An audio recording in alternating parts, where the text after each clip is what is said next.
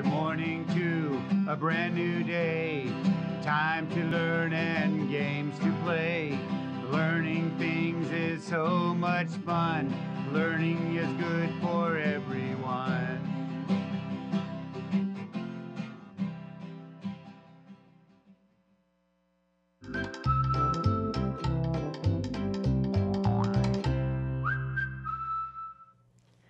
Good morning, fabulous first grade. Welcome to our PBS classroom. I'm Mrs. Hammock, and I'm so glad you joined me here today so we can learn all about writing this week. We've been working on grammar and writing and the mechanics of writing, and so I am super glad you joined me again here today. Hey, I'm looking forward to reading letters from you so that I can send you one of these cool activity books. There's mystery words and word searches and things to color. I think you'll really enjoy it.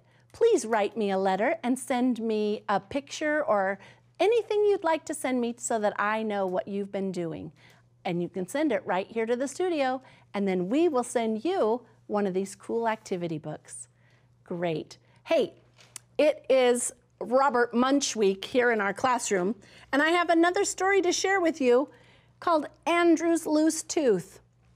This is one of my favorite stories about a little boy who has a loose tooth, and he's trying everything he can to get that tooth to come out, and he's not having any luck. But something unbelievable happens at the end of the story that you won't want to miss. So if you've ever had a loose tooth that was stubborn and didn't want to come out, you might really enjoy this story. So check out this book, Andrew's Loose Tooth by Robert Munch, at your Fresno County Public Library, or check Sora and see if it's available there. All right, it's time for us to unveil the #2 top school for checking out books on Sora. And this week, it is Calwa Eagles. Go Calwa, great job. Wow, you are #2. I bet you could get to #1 next week. I hope you do.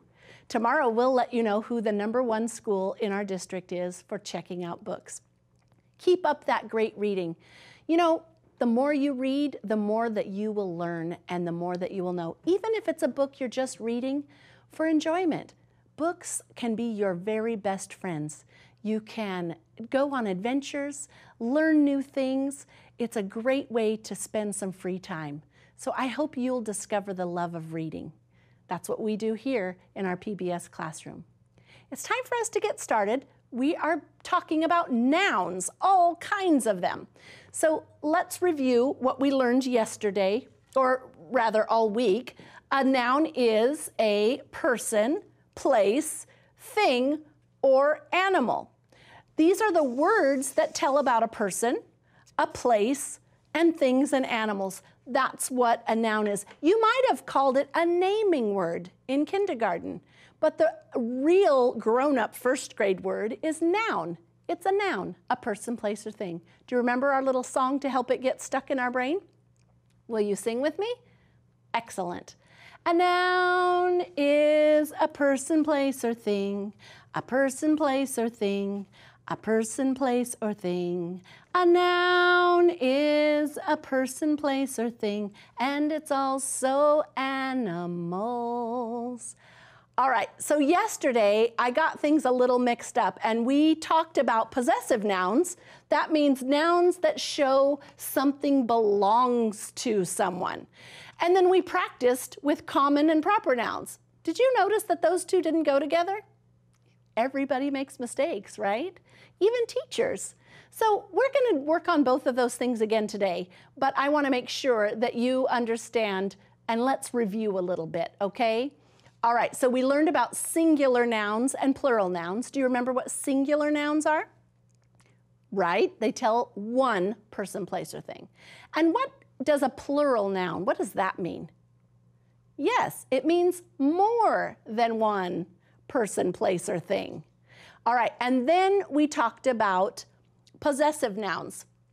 A possessive noun means that it belongs to you, right? Or belongs to something belongs to someone. And we talked on our worksheet yesterday about common and proper. Proper nouns are nouns that tell you exactly which person and exactly which place or exactly which thing.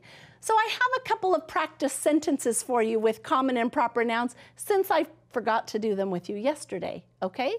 Great. So let's read our sentence. A girl shops at the store.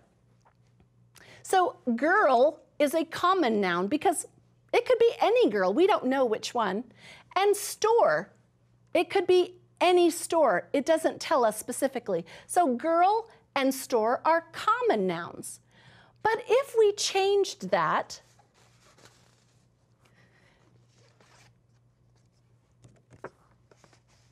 and said, Tam shops at Target, well, now we have proper nouns because we know exactly which girl and we know exactly which store.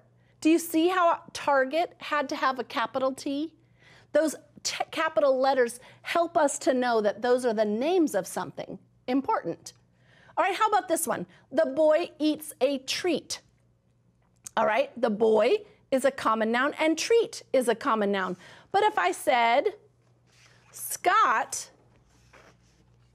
eats M&Ms, well, now I know exactly who it is and I know exactly what the treat is he's eating. Scott and M&Ms, those are proper nouns because they tell me exactly which person and what they're eating. Okay? All right, I'm glad you got that. And then we talked about possessive nouns. A possessive noun shows ownership. The girl's pencil is sharp. Remember, we talked about the pencil belongs to the girl. So the apostrophe S tells us that that pencil goes with the girl. And an ant's hill is little. The hill belongs to the ant. All right. So now that we've gotten that straightened up, let's take a look at our possessive nouns practice because I really want to make sure that you have a lot of practice with this. Are you ready? Okay. A possessive noun tells who or what has something, and it has an apostrophe S. So the bed is soft. What do you see here in the picture? Right, a dog. So we're going to pick the word dog. The dog, apostrophe S, because the bed belongs to the dog. The dog's bed is soft. My, let's cross that out, tank is big. What do you think that one is? You're not sure? It's a pet. You can't see it because it's not a fish, but it's a pet. My pet, apostrophe S, my pet's tank, because the tank belongs to the pet. A blank home is not a hut. A fox, and then we have apostrophe S, a fox's home is not a hut because the home belongs to the fox. Do you see how that works? All right. Let's do one more, and then we're going to get to writing. And if we have time, we'll come back and finish this. This web is sticky. Oh, I forgot to cross those off. This bug's web. Bug, and then apostrophe S shows ownership. The web belongs to the bug. Did you get that? Great. So when you're looking and you see an apostrophe S at the end of a noun, that's telling you that something belongs to that noun. Okay? Great. Let's do some writing together. Here we have our draft model. It says read the draft model. Use the questions to help you add facts to the writing. Many kinds of fish live in the ocean. Fish can be big or small. Some fish like to swim together. What is the topic of the writing? What is this writing talking about? The main idea. Right, they're talking about fish. And what details tell about the main idea? They live in the ocean. Some are big or small, and some swim together. Our next question says, what facts could you add to the writing? So what could we add to this writing about fish?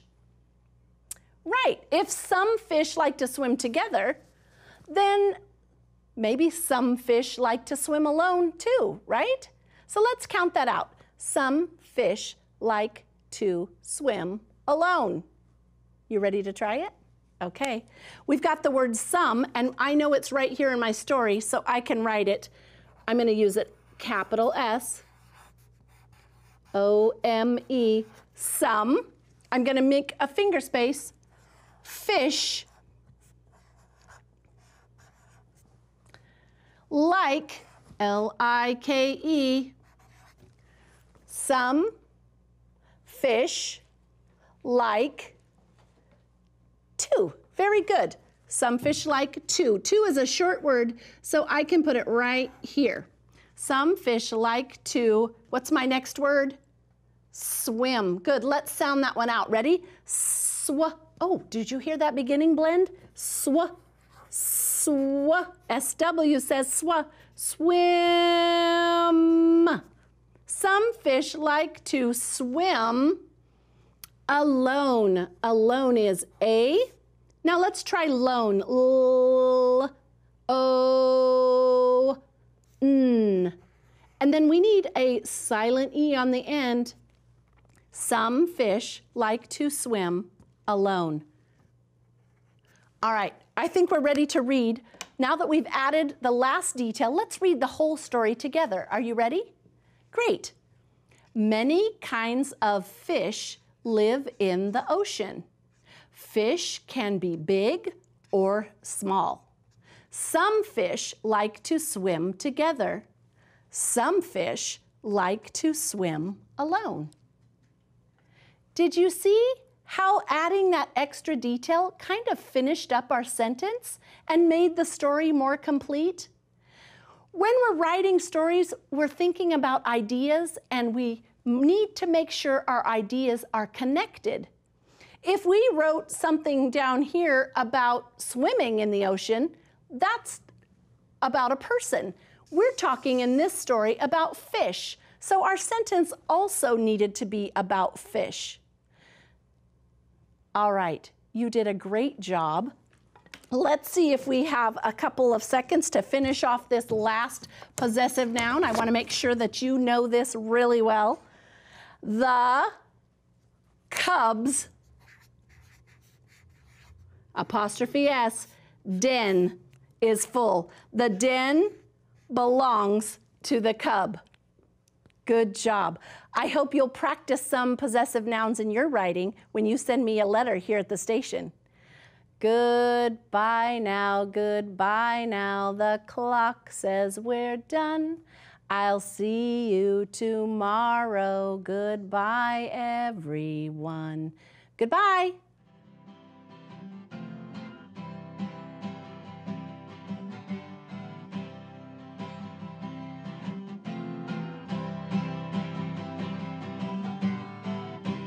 Good morning to a brand new day. Time to learn and games to play. Learning things is so much fun. Learning is good for everyone.